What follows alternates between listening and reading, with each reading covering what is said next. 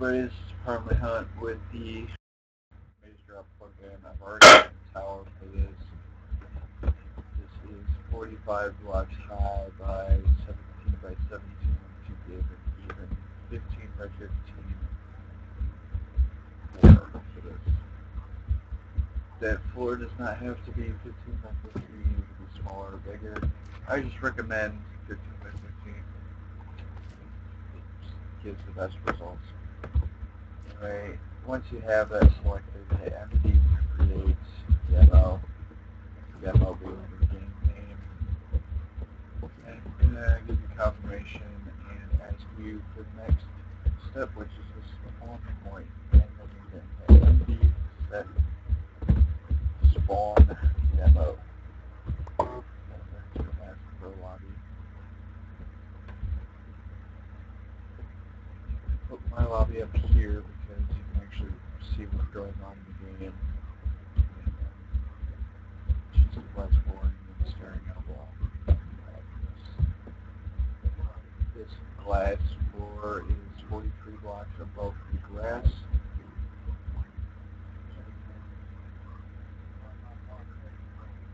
That is because the game is going to drop blocks at 40.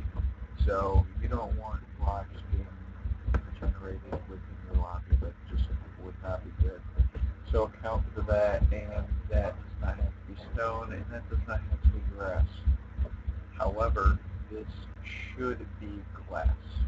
That doesn't have to be that. This should be. Anyway, set your lobby. Right here will be. It's going to ask you for a lead point. You don't have to set a lead point. I'm not going to. I don't like them personally. But that's how you set that up. Back out here. And join demo. You're going to join the demo. Well, the game demo. You're going to run around. Oh, okay. Take it too long. So leave.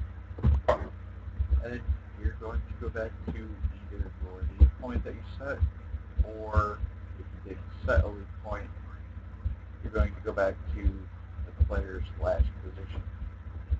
Well, the player is, you're not going to, you're going to be doing whatever it is that you do, all your admin stuff. But that's how you set up MazeDrop.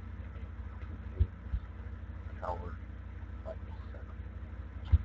That could be the ground, by the way. Just put it in tower because this is bedrock like the way this, so yeah, it would not be good. Anyway, that's how you set that up. Check out the next video for gameplay and other